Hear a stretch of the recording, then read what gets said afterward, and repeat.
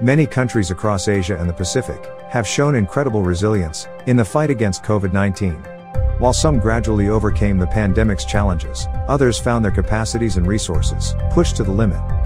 The poorest and most vulnerable were left behind. ADB, Japan, the People's Republic of China, and the Republic of Korea tapped the power of civil society to help change this situation. Through the project, Mitigating the Impact of COVID-19 through Community-Led Interventions, 10 civil society organizations in 7 countries were empowered to lead activities that mitigate the impact of COVID-19 and prevent further spread of the virus. The CSOs focus on vulnerable and marginalized communities that governments find hard to reach.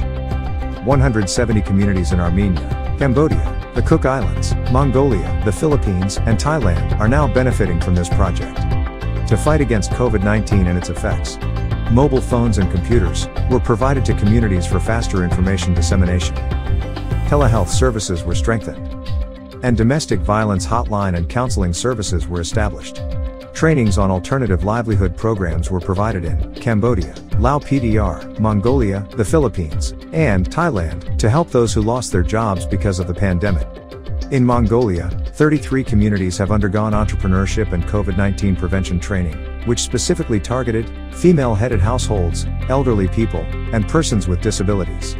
In the Cook Islands, 31 communities have set up distribution points for hand wash and personal protection equipment or PPEs. In the Philippines, 4 island municipalities are raising awareness on COVID-19 prevention, contingency, and preparedness.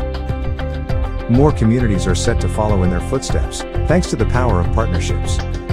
ADB, Japan, the People's Republic of China, and the Republic of Korea, tapping the power of communities in the fight against COVID-19 and poverty.